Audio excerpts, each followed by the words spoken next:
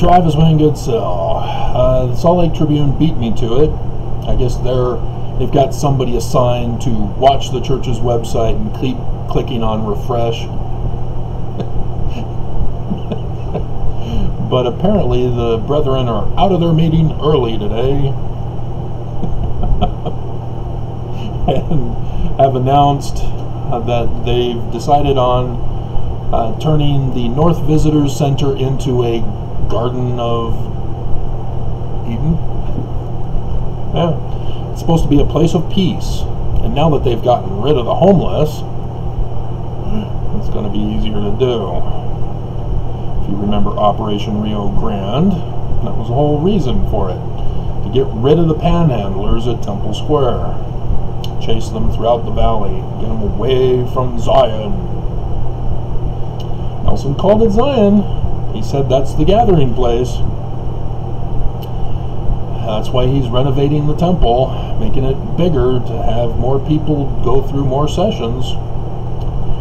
And so, in case you're wondering, as I've done the video, I'm ahead of the Salt Lake Tribune on this one thing, what the church is up to in 2024. They say the gardens should be finished by 2023, but the Christus is going to be moved to a yet undetermined location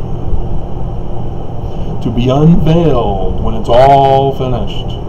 So yeah, damn well they're bringing it out at conference time with an unveiling of the whole temple redone and rededicatory prayer. And here's Jesus. He's come back from the dead to save Judah. Why not us? Yeah. That's the whole Mormon theology for the latter days, is that Jesus Christ comes out of a pillar of light rather than on a flying horse of Christians, and was originally scheduled to go to Adam-on-Diamond for the big priesthood meeting, go over to Jerusalem, kill all the Muslims, attacking the Jews, and saving the remaining few Jews and converting them to Mormonism. Not too dissimilar from the Christian version, as both believe that he's the white Jesus. And so, yeah, they'll be converted away from their heathen Judaism into the true church. We're supposed to be Jewish. Book of Mormon, right there in the beginning of the book. And yet, nonetheless, then he comes back to Independence, Missouri, where he sits on his throne at the great temple to reign and rule on earth, as all nations will come and bow before him. And that's it. And I guess as a resurrected being, you don't need to go to the bathroom anymore. Although Elijah says that gods do need to use the bathroom.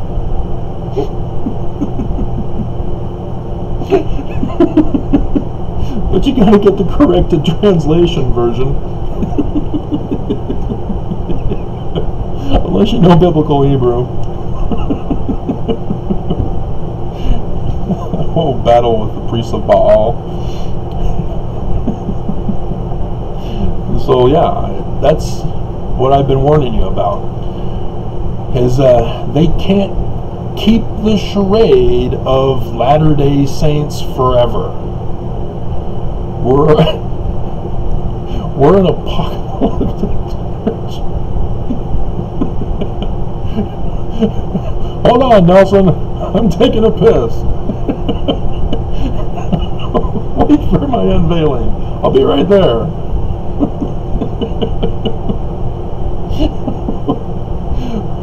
Would the Simpsons do that better? Family Guy? Who would do that better?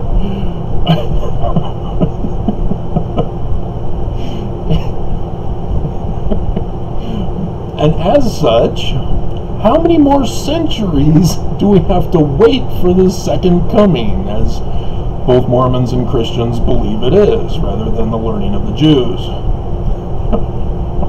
which is right now, 2024. And so as the church knows, it's 2024, thus the rededication of the Salt Lake Temple, which will be Zion, thus the Temple of Zion. And I've not heard any word that they're planning on changing the keystone on the Salt Lake Temple to the right keystone.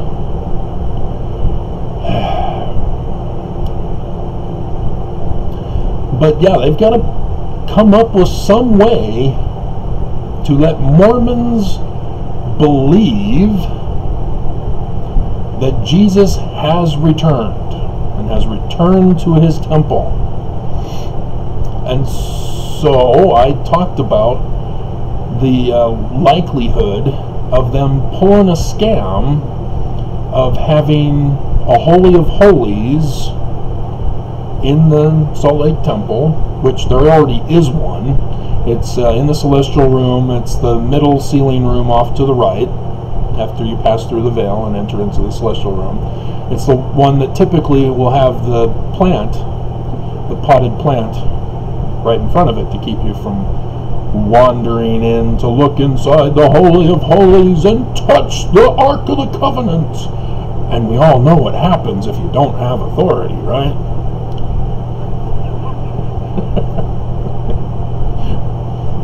That's actually supposed to be the false prophet who's supposed to be struck as if by lightning, the vivid shaft of lightning, something like that. 85:8. And so, yeah, the best way I can, the ancients, they created statues to represent the deity that obviously did not exist. And so people would go and give their offerings.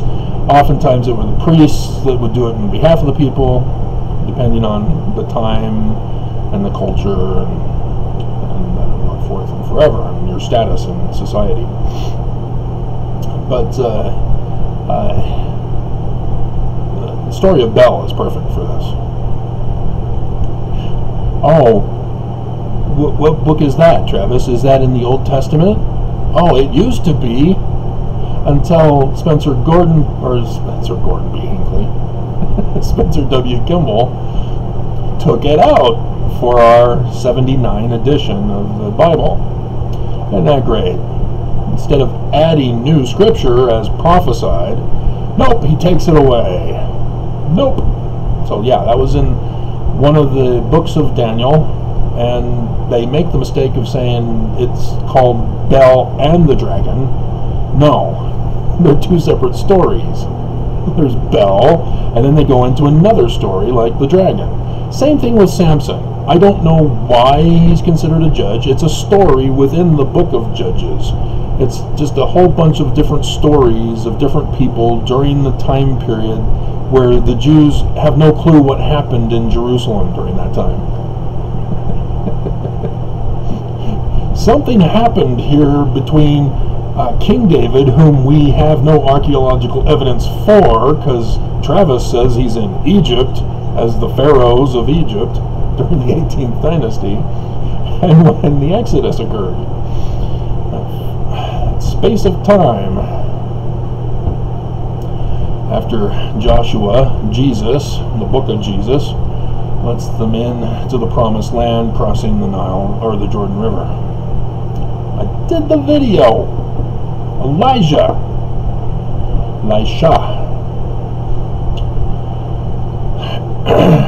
And so yeah, wouldn't surprise me at all. And if you've seen 1984, the church would love that, and they're doing it.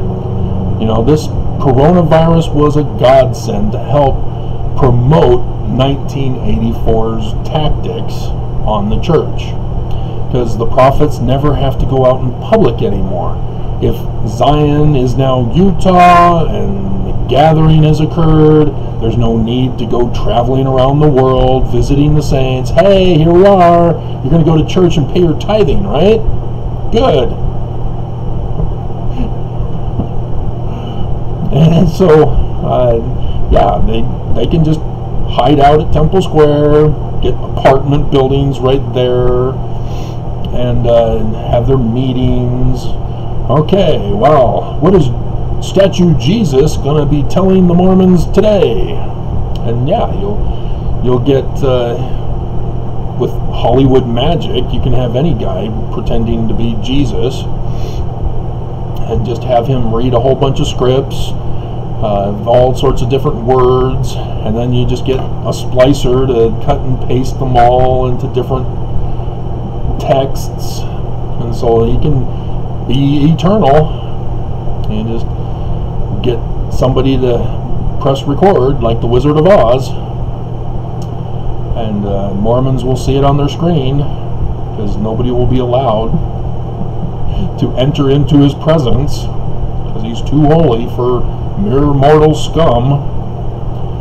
And yeah, I can see that happening. And so the statue will then be placed in a key location to get Mormons all weepy. Oh, he's back! I knew it was true all this time! Yeah, the big con.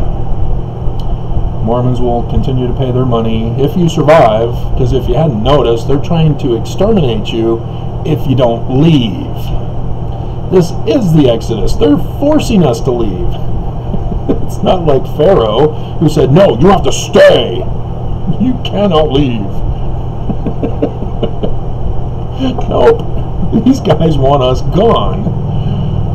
And so yeah, they're torturing us, polluting the air, polluting the land, polluting the water, the drought, lead poisoning, and no snow anymore, so skiing's worthless. We used to be greatest snow on earth, now we're the lone and dreary wilderness. I wonder what they'll do for that, if they'll keep that.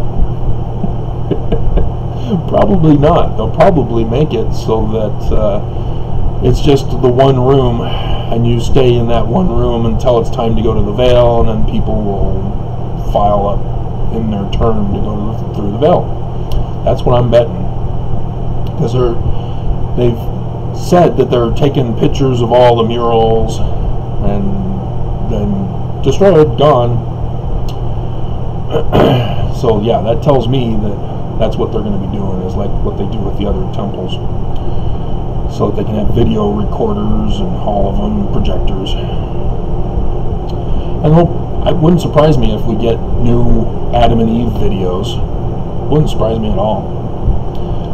It wouldn't surprise me at all if all of a sudden Adam has multiple Eves. And they'll placate women with the various Eves having different speaking roles. Oh, red-headed Eve is about to speak.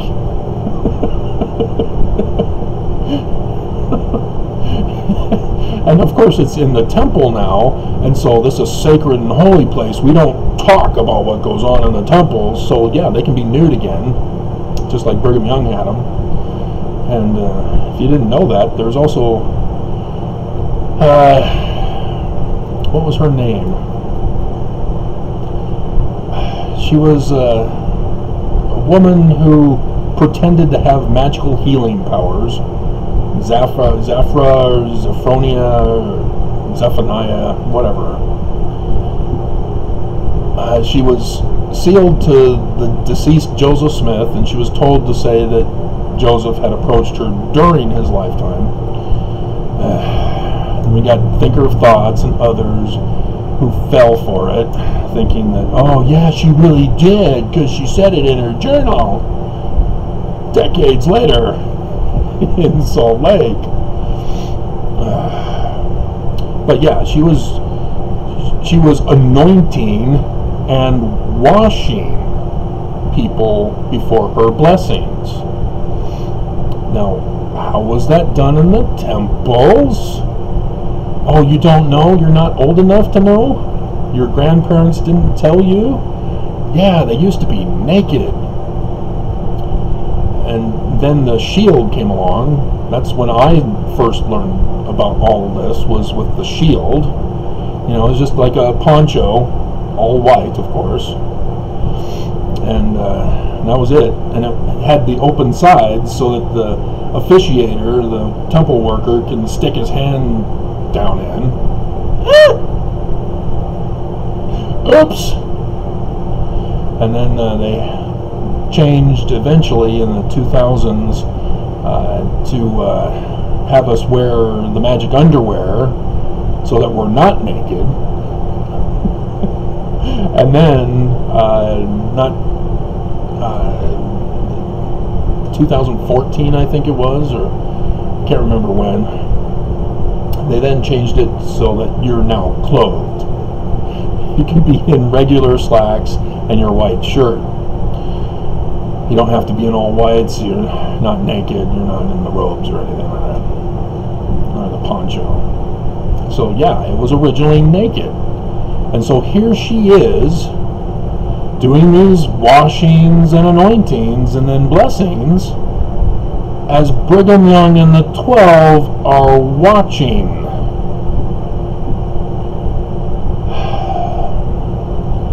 The people who are talking about this are just not understanding what that means. It means Brigham Young and the 12 are watching her wash and anoint women. Naked.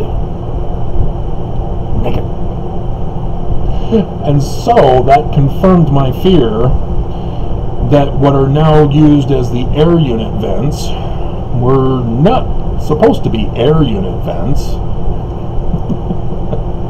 Yeah, worst case scenario. They were specifically intended for Brigham Young and his 12 to be observing the sessions where Adam and his Eves, specifically, were naked. Yeah. Brigham Young is also not just a sexual deviant, he's a legitimate pervert. And so, yeah, I'm the one who breaks that story for you, because nobody else is doing the research. So yeah, you're going to have the apostles and prophets who will now be observing everything. Wouldn't surprise me if they've got cameras set up. But of course, no live sessions anymore. Won't have to worry about nudity per se, except in the baptistry, locker room, showers. And yeah, there shouldn't be any other reason to get naked in the temple anymore. So yeah, little underage kids then. Alright, so yeah, that's the breaking news. They've designated the places for the temples. But you watch. If for some reason God does not smite down everybody like he's supposed to this year before September 7th, that's what they're planning. Mark my word. If they have not forced you out of Utah, if you are among the few to stick around and be among the strong to survive, like Korihor, that's exactly what they're planning. Just like in 1984. And not too dissimilar from Fahrenheit 451, but slight difference. But, yeah. Like I said, before conference, that was a breakout video, thanks to the prophets, that YouTube could not stop. It got too out of hand. The church is planning to abolish the Book of Mormon. Abolish the whole story of Joseph Smith. They're going to create a whole new narrative, probably just have it as name. Oh yeah, Joseph Smith, he saw God and Jesus Christ, and they said, start my church, and he did, and here we are today. Wouldn't surprise me at all. Book of Mormon gone. There's too many controversies. All those scientists.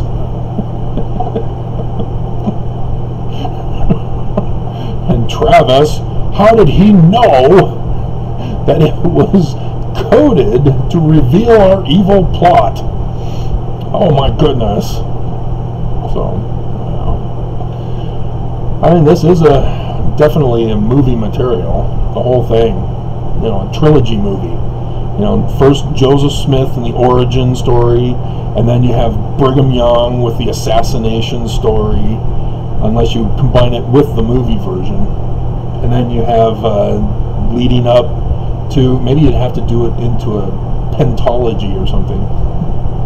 And then the collapse of the church under the Edmunds-Tucker Act, and then the reestablishment in 1923, and changing it to evangelical Mormonism.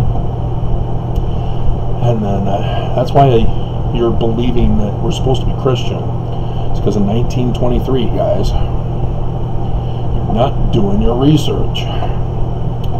And then, leading into the latter days, as they are denying that we're in the second coming, but they've got it all prepared. Oh, yeah, by the way, we had the second coming. Here he is. Oh, hey, Jesus. How is it in the celestial kingdom, in the Holy of Holies? We had to use a filter over the camera so that we can see your glory.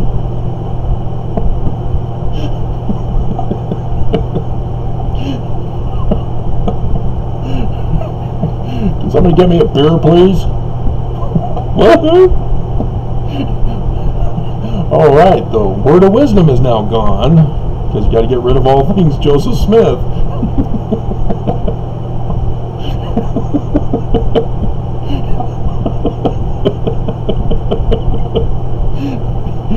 You just have section 132. That's it.